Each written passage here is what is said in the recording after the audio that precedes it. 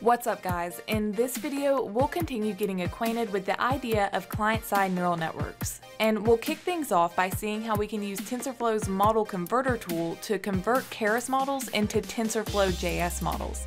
This will allow us to take models that have already been built and trained with Keras and make use of them in the browser with TensorFlow.js. So let's get to it.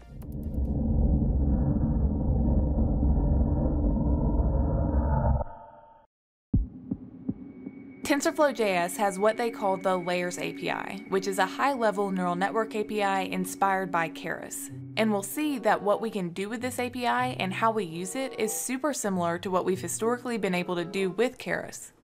So given this, it makes sense that we should be able to take a model that we built in Keras or that we trained in Keras and port it over to TensorFlow.js and use it in the browser with the Layers API, right? Otherwise, the alternative would be to build a model from scratch and train it from scratch in the browser, and as we discussed in the last video, that's not always going to be ideal. So having the ability and the convenience to convert pre-built or pre-trained Keras models to run in the browser is definitely going to come in handy. Alright, how can we do this? First, we need to install the TensorFlow.js model converter tool. So from a Python environment, probably one where Keras is already installed, we run pip install TensorFlow.js from the terminal. And once we have this, we can convert a Keras model into a TensorFlow.js model. There are two ways to do the conversion, and we'll demo both. The first way is making use of the converter through the terminal or command line. We'd want to use this method for Keras models that we've already saved to disk as an H5 file. Recall from an earlier video that covered saving and loading Keras models, we have multiple ways we can save a model or save parts of a model, like just the weights or just the architecture.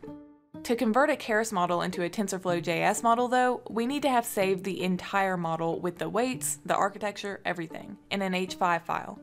Currently that's done using Keras model.save function.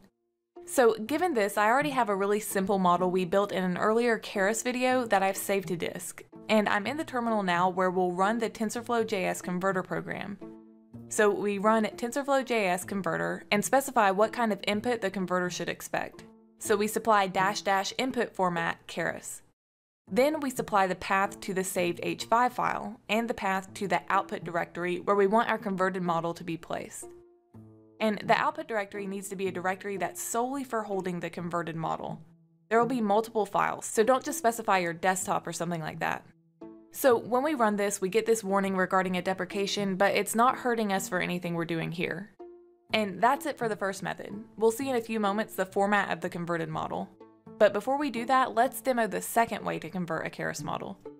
This is going to be done directly using Python, and this method is for when we're working with a Keras model and we want to go ahead and convert it on the spot to a TensorFlow.js model without necessarily needing to save it to an H5 file first. So we're in a Jupyter notebook where we're importing Keras in the TensorFlow.js library, and I'm going to demo this with the VGG16 model because we'll be making use of this one in a future video anyway, but this conversion will work for any model you build with Keras. So we have this VGG16 model that's created by calling keras.applications.vgg16.vgg16. And then we call TensorFlowJS.converters.saveKerasModel. And to this function, we supply the model that we're converting, as well as the path to the output directory where we want the converted TensorFlow.js model to be placed. And that's it for the second method.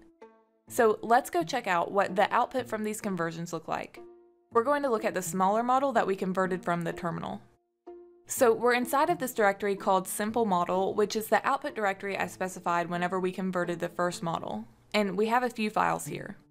We have this one file called model.json, which contains the model architecture and metadata for the weight files. And those corresponding weight files are these sharded files that contain all the weights from the model and are stored in binary format. The larger and more complex the model is, the more weight files there will be. This model was small, with only a couple dense layers and about 640 learnable parameters.